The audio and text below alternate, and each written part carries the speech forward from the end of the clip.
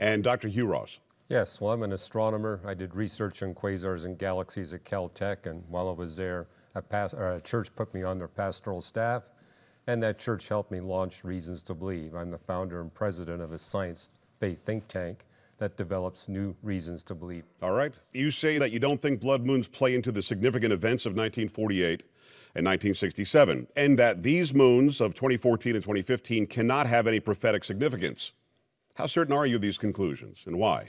I don't think there's any statistical significance to the blood moons. Blood moons are very common. We get 2 lunar eclipses every year.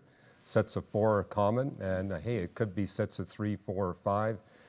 It's statistically a certainty you're going to find some historical significance to any set of blood moons.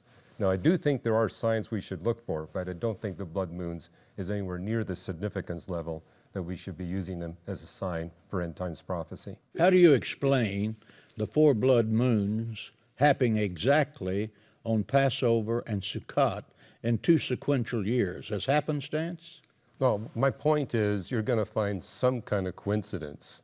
It's going to line up with some significant event that pertains to the Bible or to historical events in Israel. Given all the significances you can find, given the fact that you can go with 4 blood moons or 3 or 5, you're going to find something that fits. It's simply mathematically inevitable that you're going to find a concordance. Now, I would argue, however, that there are things that the Bible tells us we should look for as signs. Not something as common as blood moons, but for example, it tells us in the book of Revelation, an asteroid will strike a significant water body and poison that water. So this is a significant event, it's a rare event.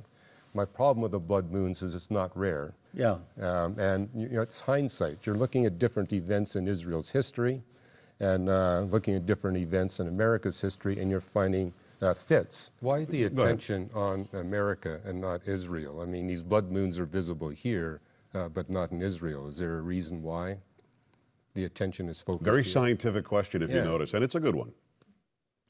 Why isn't the blood moon showing in Israel? Yeah, I mean, we can see them here in America because, a total lunar eclipse basically is visible to about 1/3 to 1/2 the Earth. Is it because of our role as friend and defender of Israel? Is that why we have such a... I don't have an answer for why Israel can't see it. Yeah.